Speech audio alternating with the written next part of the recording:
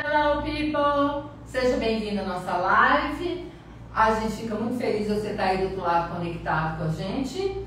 My name is Márcia, eu sou professora de inglês e é um prazer compartilhar o meu conhecimento com vocês. Alright, so today we are going to talk about commands in English. Então, commands são os comandos, que são usados no dia a dia, que a gente usa no imperativo. Sai daqui, vem aqui, Então, essas palavras, essas expressões que a gente vai ver hoje, são muito usadas no dia a dia. E a gente, para você aproveitar melhor a aula, você pode utilizar o ciclo da fluência, que é a metodologia que a gente usa aqui na escola e que já levou, assim, milhares de alunos à fluência no inglês. Então, como que essa metodologia funciona? São 3 passos, é muito simples. Primeiro, você entende aquilo que eu te expliquei. Então, my mission is to explain to you. You understand? Primeiro passo.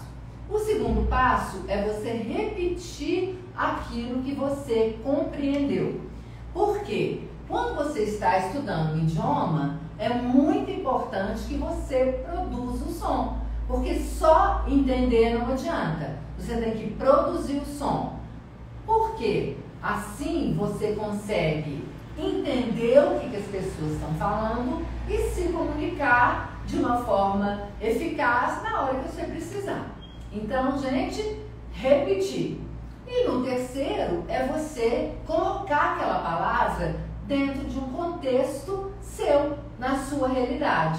Porque assim você vai conseguir lembrar. Quando a gente conta só com a memória, o que acontece? A memória falha. A gente tem um limite na nossa memória. No entanto, quando você associa, não tem limite. Você aprende muito mais e você consegue utilizar aquilo de forma natural e com isso você adquire a sua fluência. Então, atenção, se você tiver um caderninho, você pode ir anotando e depois você faz as frases dentro do seu contexto, dentro da sua realidade. Ok? Então, se você está chegando agora, seja bem-vindo. E we are ready to start our life. Alright? So, let's go. Commands in English. Então, ela fala, stop it. E ele fala, get out. Então, vamos ver esses comandos em inglês. O primeiro deles, get out. Get out é tipo, sai fora, sai daqui, sai fora. E quando a gente pronuncia, a gente junta o T e o O com um sonzinho de R. Então a gente diz get out, get out, E com um tom mais imperativo, de ordem, de comando, Get out. Então vamos ouvir. Get out, get out, get out, get out, get out. Okay, so this is from the series Friends, And he says, what? Get out, get out, get out, get out, get out. So get out, get out, get out, get out. So, get out. I need to finish my job. Então, sai fora, eu preciso terminar meu trabalho. Get out. I need to finish my job. So the person is concentrated and focused and he needs to finish his job. So he says, get out. Segundo é get off. Get off é mais rude, É menos educado do que você falar get out. Então, get off, normalmente você fala com raiva. Get off, ok? Sai fora. Alright? So you say get off. E a mesma pronúncia, o T juntando com o O fica com som de R. Get off. Get off. Sai fora. Get off. Ok? Get off. So, get off. You can hurt yourself. Ok? Então, sai daí. Você pode se machucar. Get off. You can hurt yourself. Keep out. To keep out é afaste-se. Mantenha distância. Não fique aqui. Afaste-se. Normalmente, tá vendo? Danger. Keep out. Perigo. Afaste-se. Normalmente nesses quadros de luz, né, coisas de incêndio, você vai ver esse aviso, keep out. Quando tá molhado o chão. Quando tá molhado o chão, keep out. Aí você junto vira, keep out. Keep out. Or, a gente tem stop it. Stop it. Gente, a gente não pode falar stop sozinho. Você tem que colocar o it. Porque stop é um verbo transitivo. Então você diz stop it. Stop it. Para com isso. Ok? Então, por exemplo, stop it. Stop it. Stop it. So, during a fight, you say stop it, né? Durante uma briga, ela fala para com isso, para com isso. So, you say stop it. So, stop it. You are annoying me. Pensa bem, o cara com o dedo no nariz, picking his nose, and then you say stop it. You are annoying me. Você está me irritando, você está me atrapalhando, né? Me perturbando. So, stop it. You are annoying me. Okay? So, what's the man doing? Picking his nose. Alright. And then, quit it. Gente, to quit é a mesma coisa que parar. Stop. Stop and quit are synonyms. E também você tem que colocar o it. Quit it. Quit it. Então, o T e o I vão dar o som de R. Quit it. Stop it. Você pode usar tanto um quanto o outro. Qualquer coisa que esteja te irritando, quit it. Stop it. Ok? Oh, quit! Ok, so quit it. Stop it. Por exemplo, quit it. You're always teasing me. To tease é fazer brincadeira, irritar a pessoa com brincadeirinhas, né? Foi a brincadeira que o Chris Rock fez com o Will Smith, né? E em vez dele falar quit it, ele foi lá e hit the guy's face. So, he should have said, quit it, stop it, I don't like it, okay? So, quit it. You are always teasing me. Você está sempre me irritando, ok? So, let's go. Cut it out. Cut it out é corta essa. Que também, stop it, quit it, cut it out. As três expressões são muito parecidas. Né? Para com isso. Né? Corta essa. Então, olha a pronúncia. Cut it out. Então, aqui o T e o I você vai ter o somzinho de R. E o T e o O também o som de R. Então, você diz cut it out. Cut it out. Né? To cut é cortar. Cut it out, corta essa. Que quer dizer stop it, quit it, cut it out. Ok? So, cut it out. I'm not going to travel in the winter. Aí a pessoa está fazendo uma brincadeira com a outra. Ah, você vai viajar, você vai para a neve. No, cut it out. I'm not going to travel in the winter. I wrote this sentence because I don't like to travel in the winter. I prefer to travel in the summer. So if somebody suggests that I travel in the winter, I say, cut it out. Ok? So, corta essa. Eu prefiro viajar no verão. I'd rather travel in the summer. Okay, people? So you say, cut it out.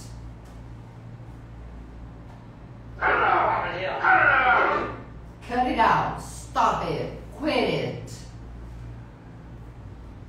Turn it down. To turn it down é abaixar o volume.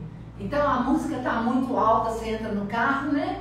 Quem tem filho jovem ou quem é jovem sabe. Às vezes coloca aquelas músicas com aquela batida e aí diz, oh my God, turn it down. Ok? Então abaixa o volume.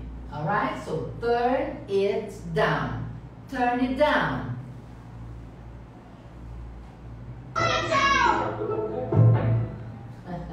See, so he's playing the drums at home, and he's the mother again. Turn it down. Turn it down. The music is too loud. E hoje em dia, né, there are many children that have hearing problems, hearing disabilities because of very high volume. So you have to turn it down, okay? Shut up. Gente, shut é fechar. Por exemplo, shut the door, shut the window.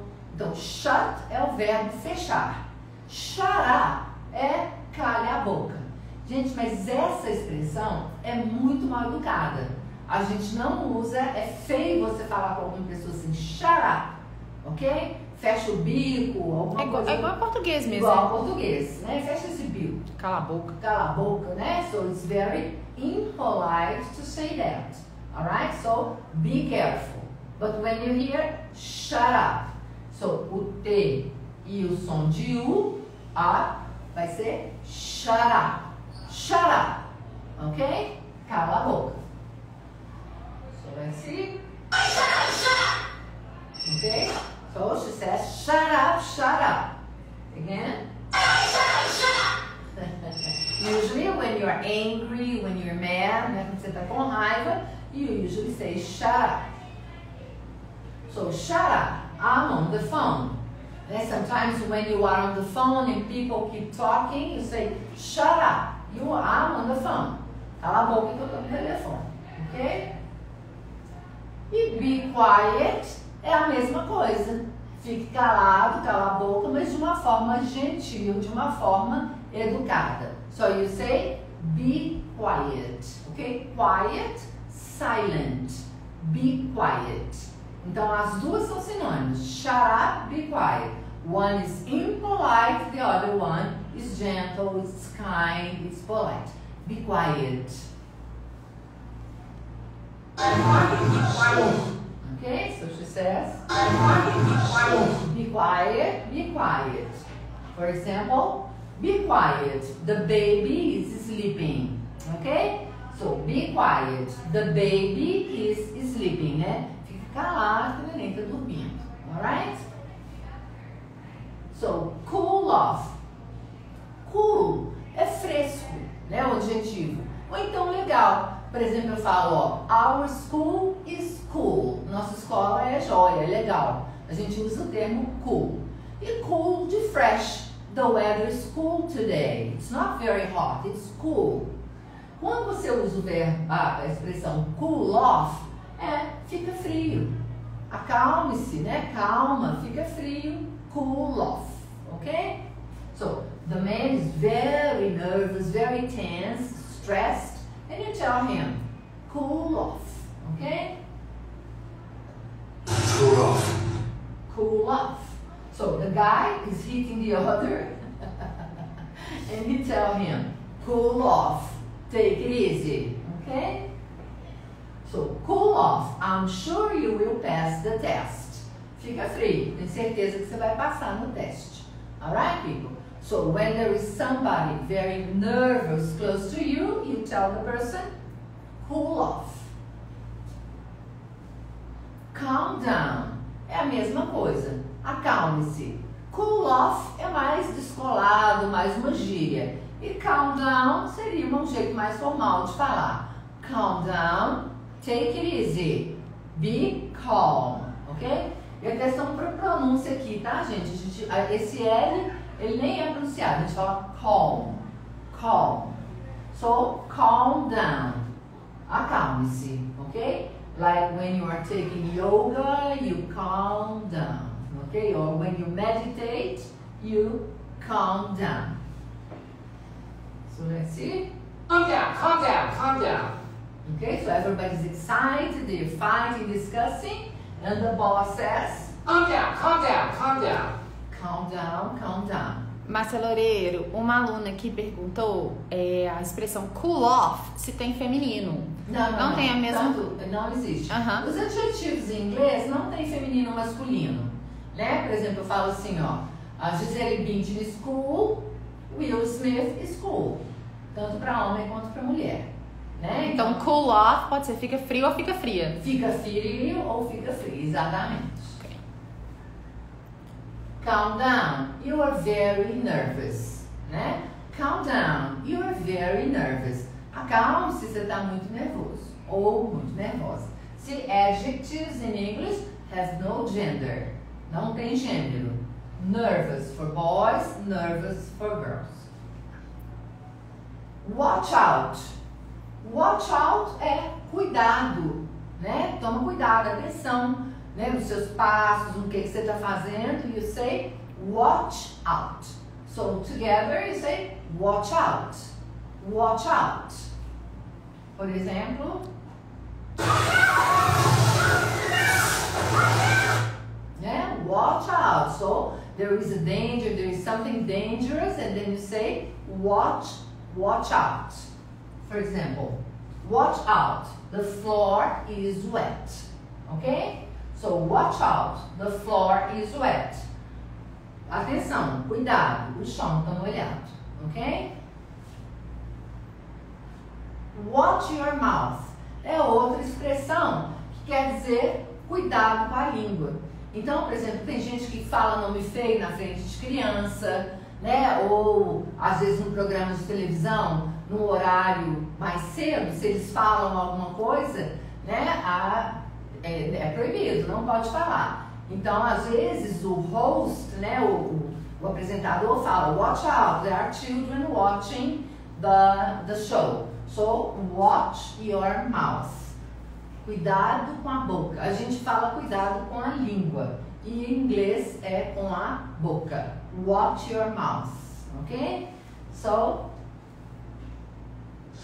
Hey, watch your mouth. watch your mouth, né? Be careful with your mouth. Cuidado com a língua, cuidado com o que você está falando. So, watch your mouth. There are children around. Né? Xingar, a gente fala curse. To curse or to swear. So when you are cursing, you have to watch your mouth because maybe there are children around and it's not nice to use bad language in front of children. Okay? Slow down. Slow down é devagar, né? Slow down, pull off, devagar, calma. Ok, people? Slow é devagar, slow down é o verbo, né? Vá devagar. Ok? Slow down, slow down, slow down. Slow down, slow down. Again. Slow down, slow down, slow down. So, slow down. You are driving too fast. Ok? Devagar, você está dirigindo muito rápido. People, do you like when people drive fast and you are in the car? So what do you tell them? Slow down. Slow down. E se você é uma pessoa muito educada, você vai usar o please. Slow down, please. The other day I got a taxi driver and he was driving very, very fast. And then I asked him politely, slow down, please. And he looked at me, okay. So if you ask politely, okay, they do what you need. Now, pay attention. Pay attention. Ok? Preste atenção. E isso você pode ver na estrada, né? Se tem um acidente, eles colocam uma plaquinha. Pay attention. Pay attention. Ok? Pay attention. So, pay attention to the teacher. People, quando você presta atenção em alguém, você usa a preposition to. So, pay attention to your mother. Pay attention to your father. And pay attention to your teacher. Okay? So, pay attention to somebody. Alright? Listen up. Listen up é escute. Presta atenção, escuta o que eu estou te falando. Pay attention, listen up. Ok? E a pronúncia aqui, o S e o T juntos vão ter o som de S. Listen. Listen. O T é mudo. Então a gente diz listen up. Listen. Listen to me. Ok? Listen, listen to me. So listen up. We are going to help you anyway. Né? Atenção, escute, nós vamos te ajudar de qualquer forma. né? The person is in trouble, and then the friends are supporting him. And they say, listen up, we are going to help you anyway, okay? Keep going. Keep going, siga em frente, né? Keep going. To keep é manter. Então, keep going, siga em frente. For example, Keep going, keep going. so probably the dog is in love with the other dog and the owner says, keep going, don't look, keep going, vai em frente. Let's see another one. Keep going. Né? So he's having fun dancing and his wife says, keep going, keep going. Keep going. You shouldn't give up trying. Né? Vai em frente. Você não deveria desistir de ou parar de tentar, ok? So keep going. You shouldn't give up trying. Né? Especially when you start running, it's so difficult. And then you need to, you can't give up trying. You have to keep going. Keep it up. Keep it up é continue assim. Então, se algum aluno faz uma composição, faz uma tarefa, né, um homework bem bonito, eu escrevo isso, keep it up, né? Continue assim, mantenha esse padrão, keep it up. E olha a pronúncia, keep it up. Aí quando você junta o T mais a vogal U, vai virar keep it up, keep it up. Continue assim. Okay, again. Keep it up. Keep it up. Keep it up. Okay? Keep it up. You are a great student. Né? Então continua assim, você é um ótimo aluno. People, keep it up. I'm sure you're going to learn English. Continue assim que vocês vão aprender inglês, ok? So, keep it up. Go ahead. Go ahead é vai em frente, mas normalmente é no sentido literal. Go ahead, vai em frente, ok? And keep going é no sentido mais, também pode ser o sentido literal ou no sentido mais abstrato. Keep going, don't stop, keep going, ok? Vamos ver. Go ahead, go ahead. Go ahead, go ahead. Né? Por exemplo, você vai entrar numa porta, então duas pessoas, aí a pessoa, você fica indeciso e fala, go ahead, vai em frente. Né? Ladies first, né? Damas primeiro. So, go ahead, they are waiting for you. Vai em frente, eles estão esperando por você. So, go ahead, they are waiting for you. Ok? E go for it. Go for it é vai em frente também. Né? Go for it, mas mais no sentido de conseguir alguma coisa, de batalhar e conseguir alguma coisa. Go for it. Né? Eu quero muito, I want to study law. Go for it. Né? I want to travel to the United States. So save money and go for it. E o nosso objetivo aqui é ficar fluente em inglês. So I want to be fluent in English. What I say? Go for it. Né? Vai em frente. Como? Watching our lives, studying, listening to podcasts, right? And studying with us. So, go for it. Então, gente, tem um provérbio em inglês que fala, where there is a will, there is a way. Né? Se você quer, você consegue. So, go for it. Where there is a will, there is a way. Ok? Alright, people. Então, essas foram as nossas expressões de comando hoje. I hope you have enjoyed the class. And so, if you want to learn the words and never forget, so repeat them aloud and then make up sentences in your own context. Okay? Alright, so have a very nice weekend and see you next week in April, right? On Tuesday at 1:30. Okay? So bye bye, see you next class.